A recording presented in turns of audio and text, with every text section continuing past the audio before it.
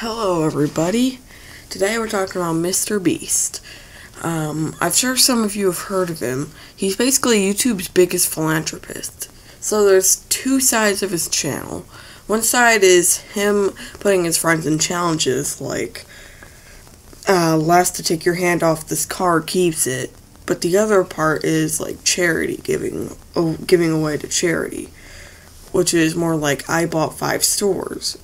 And in that video, he buys all the contents inside of 5 stores and gives everything away to charity.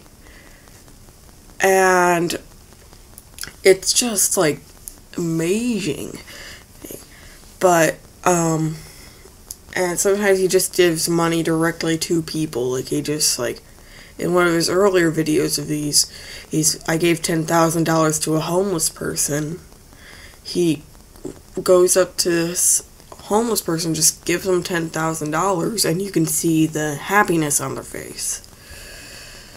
But I think that's it for the video, so bye.